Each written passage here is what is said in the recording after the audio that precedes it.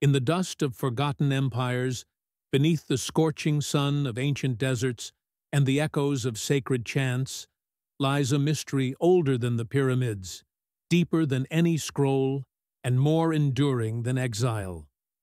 For over 3,000 years, the Jewish people have journeyed across continents, surviving persecution, diaspora, and rebirth.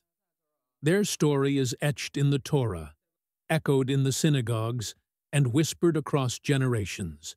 But one question has haunted scholars, historians, and entire civilizations. Where did they truly come from? Was there a single origin point, a homeland whose soil holds the first footsteps of a people who would defy time and tyranny? Or is their lineage scattered across forgotten tribes, converging in the mists of ancient migration? Myths abound. The Exodus, the Babylonian captivity, the Roman dispersal. But how much is fact and how much is legend?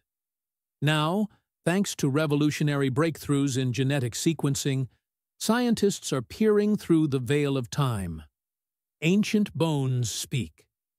Mitochondrial whispers echo truths long buried.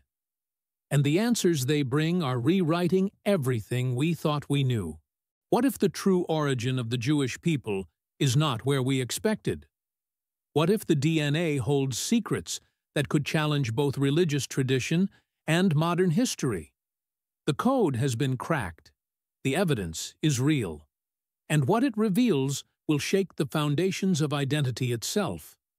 Where do the Jewish people truly come from? And what ancient blood runs through their veins? To understand the magnitude of this discovery, we must first grasp the depth of the mystery. The Jewish people are among the oldest continuous cultures in human history. From the ancient kingdom of Judah to modern-day Israel, their journey spans over 3 millennia, stretching across the sands of the Middle East, the mountains of Europe, the steppes of Central Asia, and the deserts of North Africa. They have been merchants in Babylon, philosophers in Alexandria, scholars in Cordoba, and survivors in the ghettos of Warsaw. Despite dispersion and diaspora, they maintained a unified cultural and religious identity unlike any other. But as history unfolded, questions about their true genetic origin persisted. Were they the descendants of a single Semitic tribe that emerged in the Levant around 1200 BCE? Or did their lineage absorb countless migrations, conversions, and integrations from distant populations? Historians argued. Theologians debated. But science remained silent. Until now. The implications are enormous. Understanding the genetic origins of the Jewish people is not merely an academic curiosity. It strikes at the core of political borders, religious claims, and cultural continuity. If ancient DNA could confirm or contradict biblical accounts, it would alter the historical narrative taught across nations. If it revealed unexpected ancestry, it could reshape the understanding of identity for millions around the globe. Genetic studies had been attempted before, but the technology was too crude, the samples too few.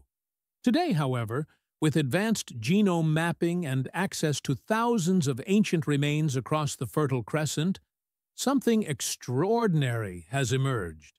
An ancient signal, hidden deep within the double helix, is rising to the surface. The past is no longer silent. It is encoded. And the first clues are about to change everything we thought we knew. It began with a bone fragment. Dry, brittle, and nearly indistinguishable from the surrounding soil, it was unearthed in a cave near the shores of the Dead Sea. Archaeologists had long suspected that these caves, once home to ancient sects and rebels fleeing Roman persecution, held more than scrolls and broken pottery. But no one expected this. A human femur, carbon-dated to nearly 2,500 years ago, discovered near the ruins of a settlement believed to have been inhabited by early Judean communities. The location was no coincidence. This region, nestled between Jerusalem and the Judean desert, had been a cultural and spiritual epicenter during the Iron Age. The bone, long forgotten beneath centuries of sediment, was sent to a genetics lab in Tel Aviv for standard cataloging. But what they found inside shocked them. Preserved within the marrow was a rare and complete strand of ancient mitochondrial DNA, one of the most pristine ever recovered in the region.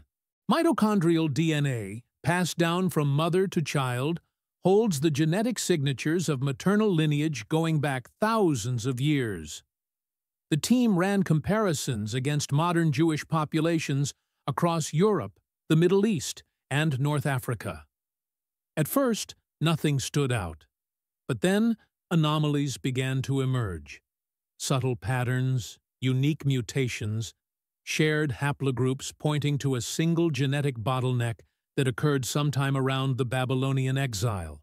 A turning point in Jewish history was now being traced not through scripture, but through molecules. Even more startling, similar genetic markers began to surface in remains found hundreds of miles away, in the Caucasus Mountains, in ancient Phoenician ports, and even in tombs buried beneath Istanbul. What were these people doing there? Were they part of the same lineage? Had ancient migrations been far more complex than we imagined? One fragment of bone had opened the floodgates to a mystery that now demanded urgent investigation. The discovery triggered a wave of scientific collaboration across the globe.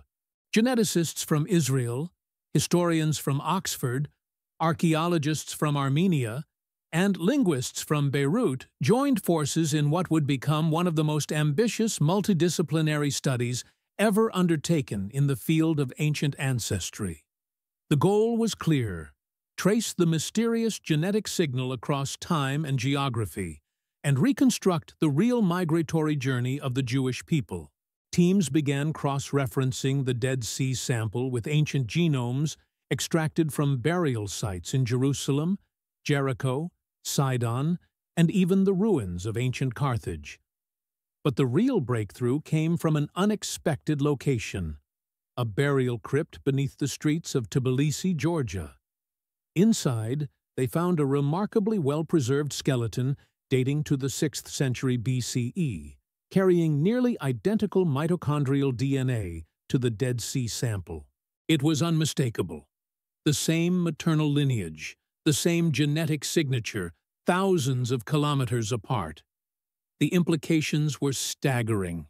For centuries, it was believed that the Jewish people emerged strictly from the Levant, but this evidence suggested a deeper network of migrations, a population that moved, merged, and re-emerged over centuries, leaving behind faint echoes of their presence in unexpected places.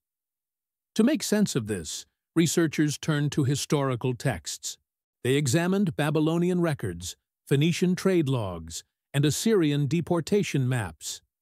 Every scroll and inscription seemed to support a story of forced movement, diaspora, and cultural fusion. Yet still, something was missing.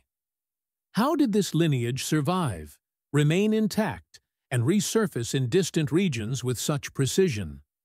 The team needed to dig deeper, both literally and genetically.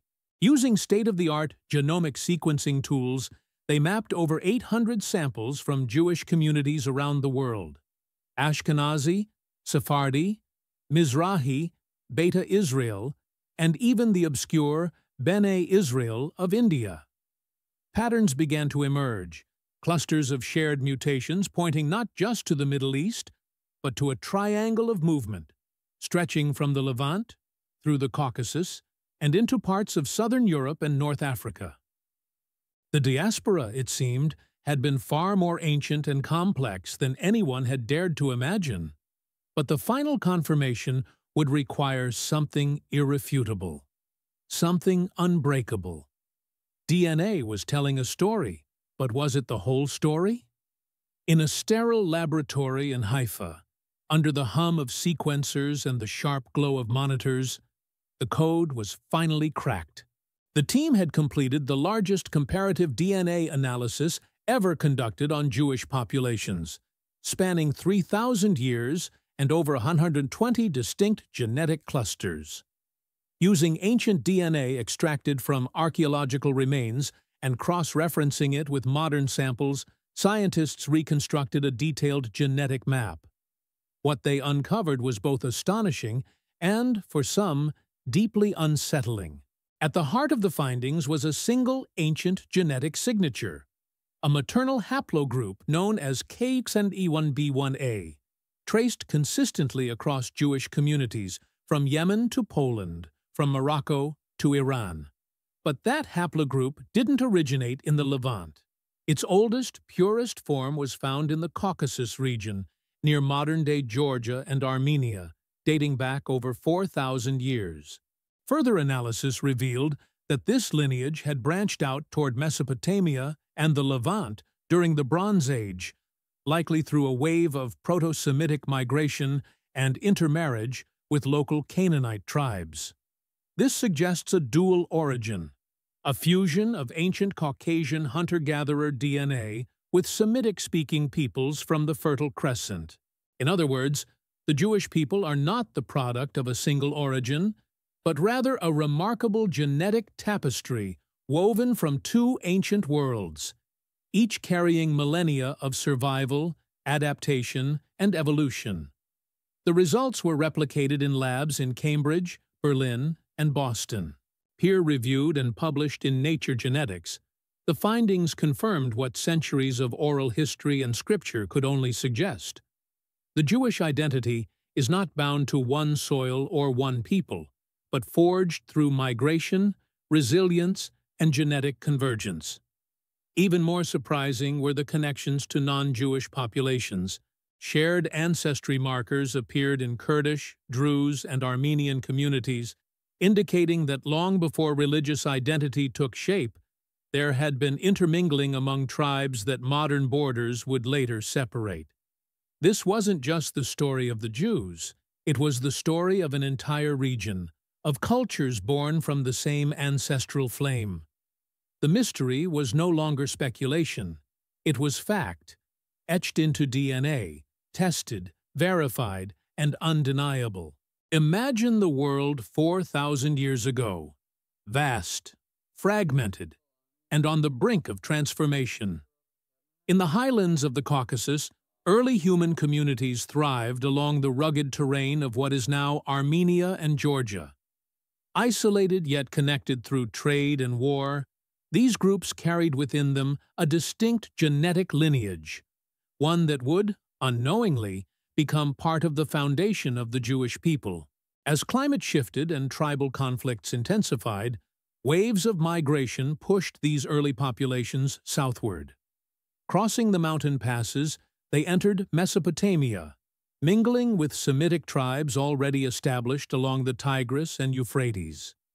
These were the Akkadians, the Amorites, the early Canaanites, speakers of ancient tongues and keepers of agricultural knowledge that would define the region for millennia.